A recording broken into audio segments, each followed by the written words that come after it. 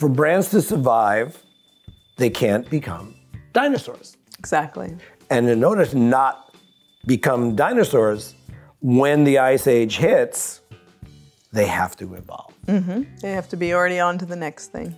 The best brands are ever changing, ever evolving. Staying true to their core, but ever evolving, because obviously people come to that brand for certain things. And if you get too far away from that, that could also be the demise of a brand, because it's all about the brand expectation. I mean, quickly jumping back to the Z100 example, the reason when we got to Z100, the reason it was doing so poorly and was in 18th place was because the brand expectation of playing the biggest hits of all genres was not happening. They were just getting one style. They were getting alternative music, which was what was big on MTV, but wasn't part of the Z100 brand.